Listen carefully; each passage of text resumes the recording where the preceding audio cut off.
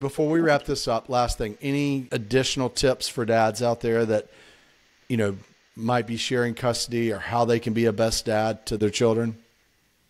Absolutely. Number one, be in your kids' lives because they need you so badly.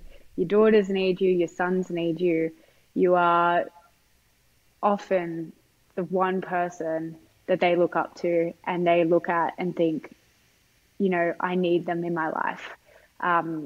The countless people I've spoken to, my own experience, without our dads, it creates so many issues. And I empathize after speaking with my dad, especially how hard it is to keep going at it when you feel Yeah. like you're getting pushed so far away from your kids.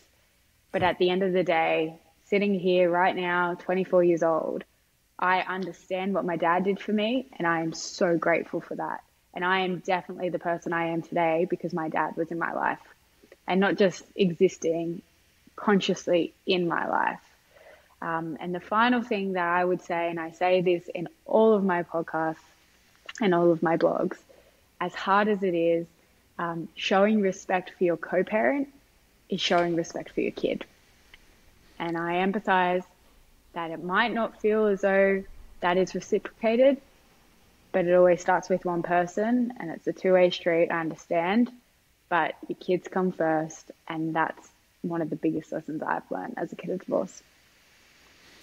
That is beautiful. That is absolutely beautiful. And thank you.